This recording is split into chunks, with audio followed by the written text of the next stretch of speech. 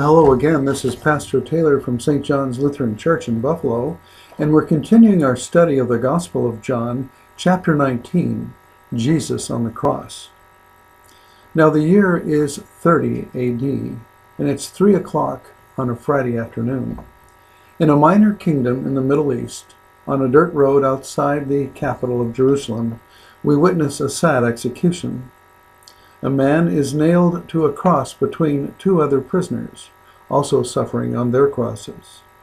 His mom Mary and his beloved friend John are at the foot of the cross. Soldiers are milling about, wanting this to get over quickly. There's a festival in town and they probably want to get to it. Jesus said 7 things on the cross.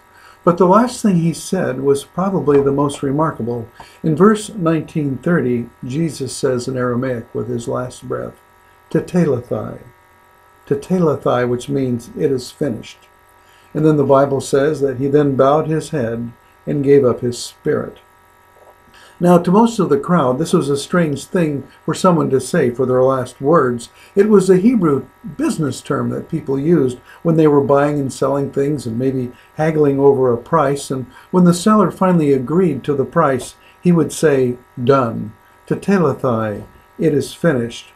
The price has been paid in full." What was it that was paid for? Well, it says in 1 Timothy 1:15, Jesus Christ came into this world to save sinners, of whom I am the very worst. Jesus paid a debt beyond comparison, beyond our means. And at the foot of the cross, we too kneel down close to his mom Mary and friend John. Jesus is God, the creator of all things. And Scripture tells us that after Jesus gives up his spirit, the sky goes from gray to dark, and the land trembles, and earthquakes happen, graves open up, and the dead walk among us. God has felt our pain as reflected in nature, that he suffered for our sin, and yet he did not give up on us, and he came down for a purpose, to save us all from ourselves. We learn from this that tough times do come and go, but the love of Jesus is now and will be forever.